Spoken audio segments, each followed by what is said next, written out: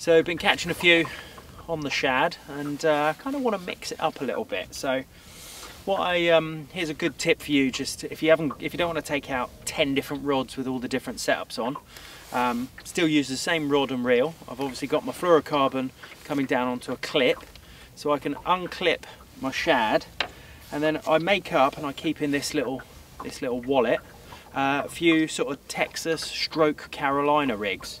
So I've got them made up on about 4 or 5 inches of fluorocarbon, and all I do is take one out, put it onto that clip like that, and then I can attach. So I normally, for a Carolina rig, I attach start at about 50 centimeters or so.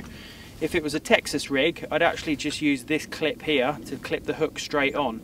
So all I've got is just sort of a rubber stopper, my Carolina or Texas weight, a bead, and then my clip. So just makes it really, really versatile, and then I can swap between shads and all different things. So right, let's put that back on there. Clip that one on here. And then if it's not quite the right presentation, I can always just go back to a shad. But I sort of feel at the moment that they've seen a shad for the last hour or two, and actually I think just a little bit different presentation. So the beauty of a Carolina rig in particular is there's no lead fixed to the bait, so you get a very, very slow, natural presentation. So you should fish them very slow. You want to be dragging that lead just along the bottom, and I like creature baits or little curly tail baits, something that's quite finessey. The bait has got such little weight in it, it's just got the hook, it's actually almost just hanging in the surface film. So I'm going to get such a slow fall, and it's a brilliant way just to trick 1 or 2 of those last perch when you've caught a few. Weather's coming in a bit now, but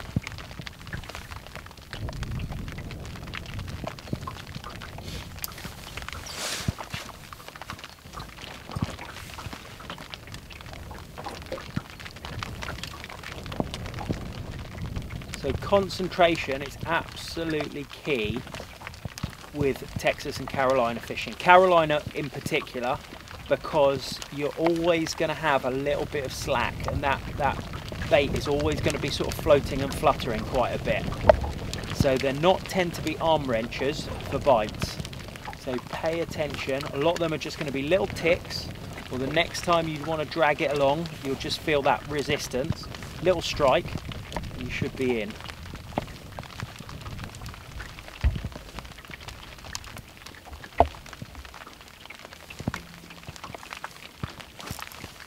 There we go. Thought we'd get another one out of the swim using this type of bait.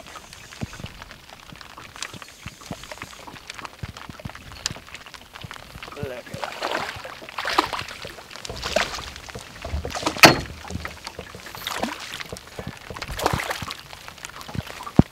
Brilliant.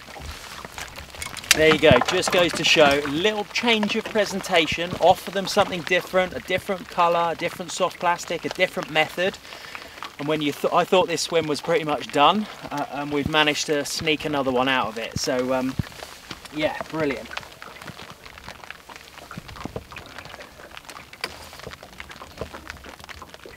So here we go. So there we are.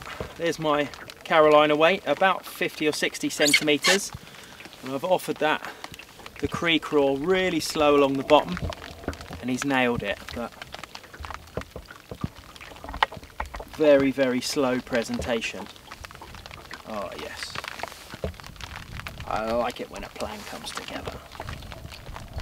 Look at that. Another one, about £1.5 pounds or so. Some cracking fish in this place. I'm having a great day. Right, let's pop him back.